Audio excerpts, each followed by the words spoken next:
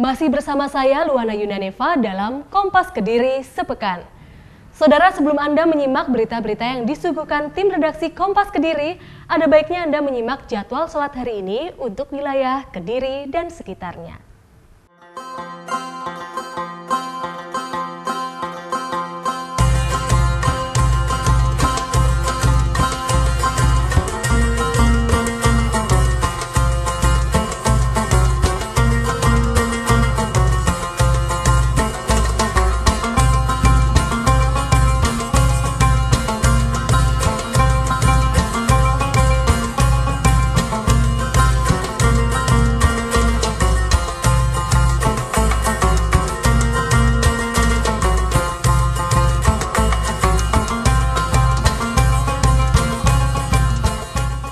Saudara, sejumlah nelayan dari beberapa daerah tertahan di Pantai Popoh, Tulungagung, Jawa Timur. Mereka tidak bisa keluar mencari ikan karena tertahan cuaca buruk yang mengakibatkan gelombang ombak tinggi.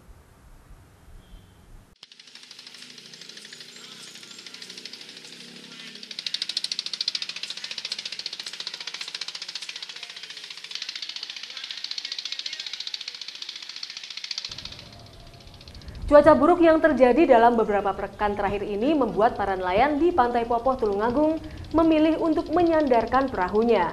Mereka memutuskan untuk tidak melaut karena ombak mencapai 5 meter.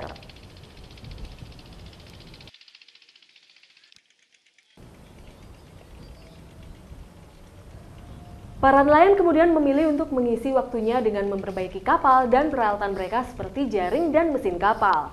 Beberapa di antaranya juga memilih untuk menyewakan kapal mereka menjadi kapal wisata yang disewa oleh wisatawan untuk keliling pantai.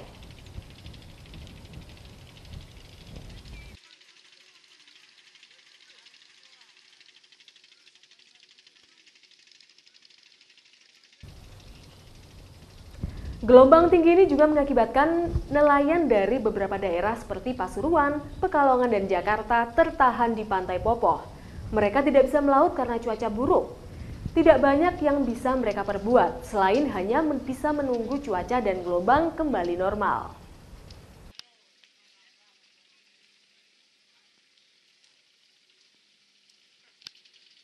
Mas ini tidak melaut kenapa Mas ini Mas? Ya karena gelombang, masih ada gelombangnya. Ini dari mana Mas? Ini dari Jakarta. Dari Jakarta. Ya. Sudah berapa minggu Mas ini? Ya dari rumah sampai sekarang hampir 1 bulan, cuman mampir di sini hampir 2 minggu. 2 minggu. Tidak berani melaut Mas ini? Tidak, karena gelombang. Saudara, cuaca buruk yang terjadi sejak sebulan terakhir ini membuat pasokan ikan segar di Tulungagung menurun hingga 50%. Akibatnya harga ikan laut naik mencapai Rp10.000 tiap kilonya.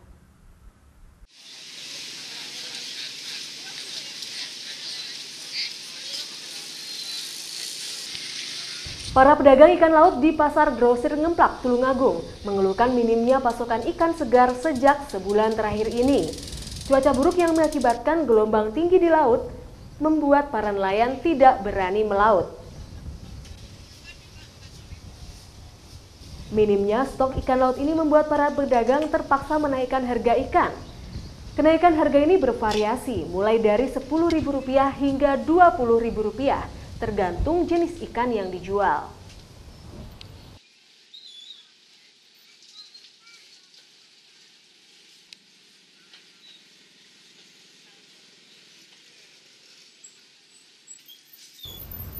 Para pedagang ini mendapatkan pasokan ikan dari beberapa daerah seperti Tulungagung, Trenggalek, Tuban, hingga Banyuwangi.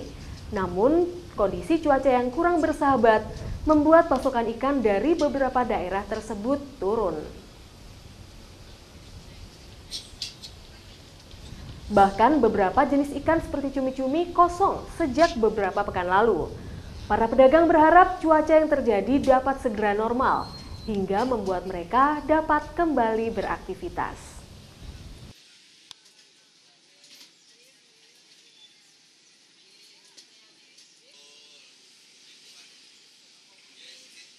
Cuaca buruk ikan laut gimana Pak?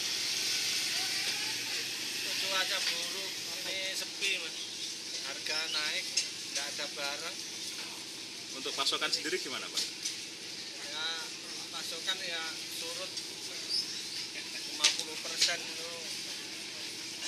Ini ngambil dari mana saja Pak ikannya Pak? Ya dari Pegi, Popo, kadang ya dari Tuban, mana yang ada tapi mana cuma sepi. Laut ada. Harganya naik berapa ini Pak? Sepi. Ya naik, tidak ada barang, ada barang naik.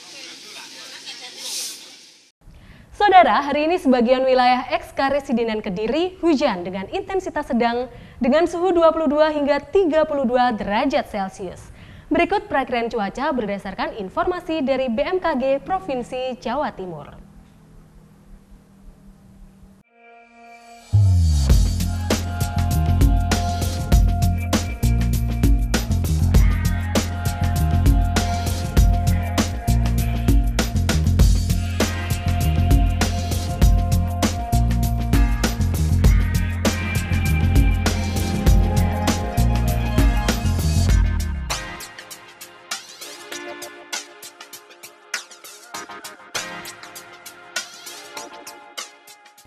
Saudara, wisata alam Ranu Gumbolo di Tulungagung menjadi tempat wisata alternatif yang menawarkan keindahan panorama air. Pemandangan yang mirip dengan Ranu Gumbolo di kaki Gunung Semeru ini kini selalu ramai dikunjungi saat musim libur tiba. Anda penasaran? Berikut liputannya.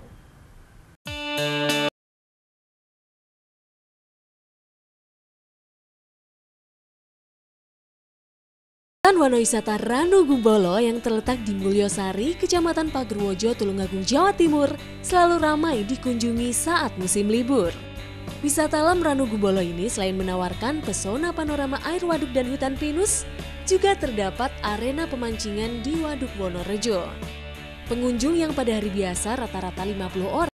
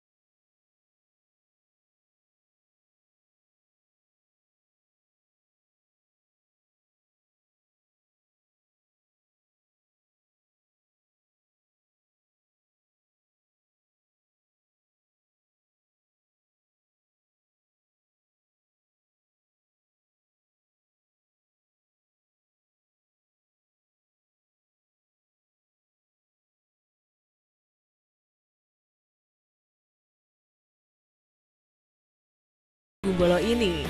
Bramanta Putra, Kompas TV Tulungagung, Jawa Timur. Dan saudara, informasi tadi sekaligus menutup perjumpaan kita dalam Kompas Kediri Sepekan episode hari ini. Saya Luana Yunaneva mewakili seluruh tim redaksi yang bertugas berterima kasih atas perhatian Anda. Selamat berakhir pekan dan sampai jumpa.